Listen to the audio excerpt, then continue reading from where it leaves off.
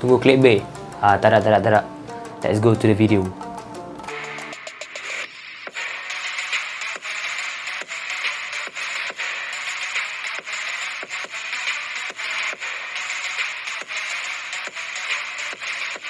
Hello guys, welcome back to Asian Nation. So buat welcome to my YouTube channel, and it's gonna be a tutorial video and we keep it short and simple. Before that, actually aku lupa nak beritahu, aku nak buat tutorial about this panzoid. Okay, hari tu aku ada beritahu about the intro yang aku buat by using this panzoid. So hari ni aku akan tunjukkan cara dengan lebih detail sikit about how nak gunakan panzoid. Alright guys, jom start. Okay guys, so sekarang korang boleh tengok dekat screen. Aku akan tunjukkan semuanya. First sekali korang kena buat apa? Korang kena search panzoid. Alright, so first sekali panzoid, and then kita masuk. Alright, so apa yang first kita akan tengok? Kita akan tengok clip maker, background, video editor. Kat bawah dia ada banyak jenis pilihan lah. Kita ada creation kat sini. Banyak jenis creation kita boleh jumpa kat dalam ni. And okay, aku akan tunjuk satu contoh dekat korang. Let's say aku pilih this lah. Okay, lepas korang dah masuk dalam ni pun dia akan keluar banyak jenis design under daripada benda ni. Okay, kalau korang dah pilih design dah, let's say aku nak gunakan design ni, aku masuk terus open clip maker. Lepas korang dah masuk clip maker ni, sekarang dah keluar all this setup kat sini. Korang boleh tengok lah. Kalau korang nak start edit, apa yang korang kena buat is korang tekan kat objek ni. Okay, lepas korang masuk ke objek ni, akan keluar all this list. Okay, korang boleh panjangkan. Keluar all this list. Okay, list ni adalah menunjukkan tempat-tempat mana korang nak edit. First, kita adjust dulu kat sini. Okay, kita tengok macam mana video ni akan jadilah. Kita tengok music dia, design dia macam mana kan.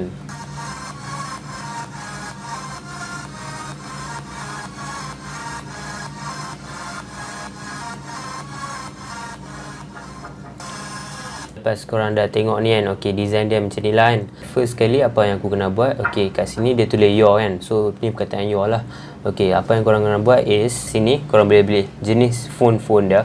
Kat sini ada banyak jenis phone, and korang boleh pilih phone dia.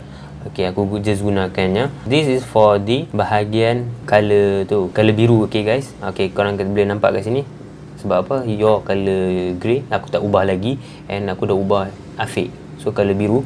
And then korang boleh ubah your pula. Same thing, korang pergi ubah afiq. Okay, so settle. Sekarang korang boleh nampak afiq ada kat atas. Okay, kalau korang nak tukar name, okay, adjust sama juga. Korang masuk, korang ubah. Okay, kita tulis saya ni balik. Alright, so settle. Okay, sekarang kita tengok balik. Okay, yang ni korang boleh adjust ke depan, ke belakang menggunakan mouse guys. Settle. Let's say lah korang dah puas hati, korang actually boleh tengok banyak benda. Korang boleh adjust kat sini color dia. Okay, aku buat masa sekarang aku tak mau tunjuk color-color ni semua sebab itu pilihan nanti korang. Let's say korang dah habis edit ni, korang boleh masuk ke download. Okay, bahagian download ni korang akan start video render lah. Kalau start video render ni kira korang dah puas hati dengan apa yang korang dah buat. So korang boleh start render lah. Kita tunggu rendering ni. Bahagian render ni akan mengambil masa dalam 3 ke 4 minit macam tu lah.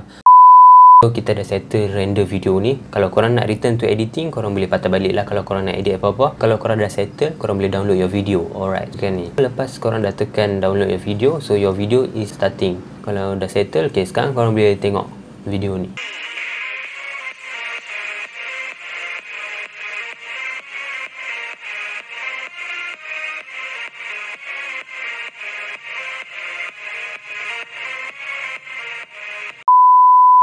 Okay guys, aku rasa sampai sini saja video tutorial aku about this panzoid. Maybe this is part 1, and kalau korang nakkan part 2, so korang boleh comment kat bawah, and don't forget to subscribe me. And until then, this is your boy Afiq. See you guys in the next video. Bye.